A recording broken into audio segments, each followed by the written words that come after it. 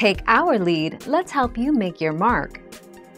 Our goal is your satisfaction. Let us show you the way.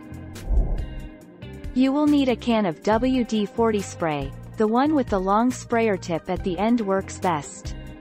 Spray the WD-40 into each bee hole. Spray a pretty good amount, and the bees will fall out and die. This will keep the bees gone all year long.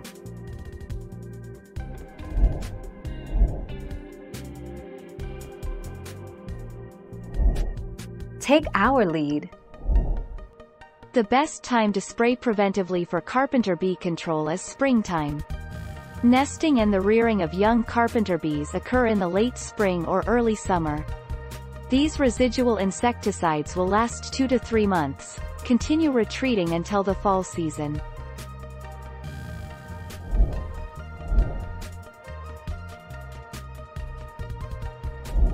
Let's help you make your mark. Tip: how to get rid of carpenter bees. You will need a can of WD-40 spray. The one with the long sprayer tip at the end works best. Spray the WD-40 into each bee hole. Spray a pretty good amount, and the bees will fall out and die. This will keep the bees gone all year long.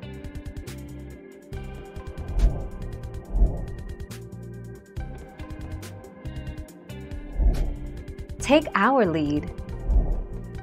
Non-toxic liquids that repel bees include solutions of water with citrus oil or almond oil.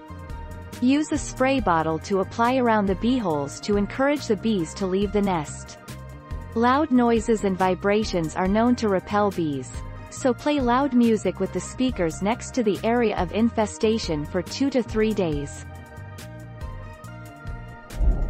Thank you for watching. Please subscribe and hit the bell notification.